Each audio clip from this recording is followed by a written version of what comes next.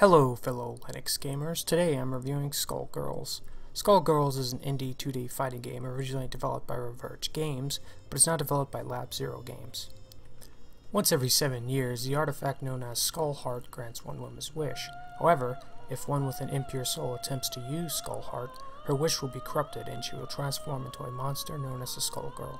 A new Skullgirl named Marie has emerged and is terrorizing Canopy Kingdom.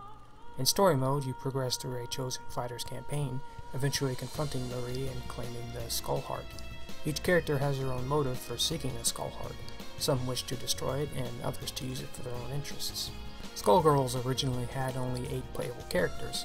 However, after a successful Indiegogo campaign, Lab Zero Games added 5 additional characters to the roster as downloadable content. And on April 1st, 2015, Lab Zero Games added Fukua, a clone of Philia. The character was intended to be removed after April Fool's Day, however she stayed due to positive feedback in the community. This brings the character roster to a total of 14 playable characters, which is significantly smaller than most AAA fighting games. As an example, Ultra Street Fighter 4 has 44 playable characters. That being said, I think Skullgirls' limited roster is actually a positive in a way. A smaller roster is easier for the developers to keep balanced. Learning how every character plays is essential to improving your skills. Because the roster is smaller, this is a less daunting task than in games like Marvel vs. Capcom 3, for an example. Speaking of Marvel vs. Capcom, Skullgirls draws most of its inspiration from Marvel vs. Capcom 2, incorporating several mechanics such as its tag team-based combat and character assists. Skullgirls also improves upon Marvel vs. Capcom 2's mechanics by providing additional features.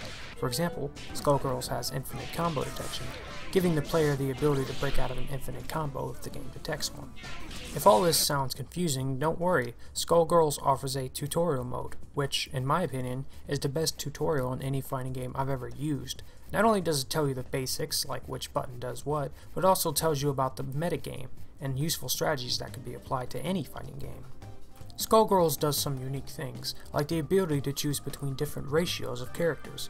You can choose to have 3 characters on your team or fewer. The fewer characters you choose on your team, the stronger your team will become, with increases to maximum health and damage output. However, a larger person team has more assist options and are able to tag out characters for health recovery. You can also input your own assist attacks for each character, instead of choosing from a list of assists for that character. All artwork and animations are hand-drawn and look fantastic. Creative director and lead artist Alex Aha did a fantastic job. There's a video where he reveals his secrets, and I highly recommend it if you're interested in how it's done. On April 5th, 2011, he also did a blog post titled Skullgirls Artistic Origins, where he discusses the inspiration for his art style. Another thing worth checking out if you're interested. Skullgirls' soundtrack is also great, featuring music performed by Michiru Yamane, who is best known for her work with Castlevania, Vincent Diamante, Blaine McGurdy, and Brenton Kosak. Skullgirls uses GGPO for its online play, and I find that it works well when I can find a local match. More often than not, I cannot find an opponent in my region.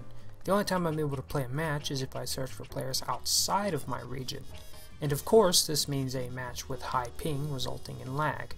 And even searching in any region, I find it difficult to find players that are my skill level. The matches I find are usually with much higher skilled players, resulting in me getting absolutely destroyed.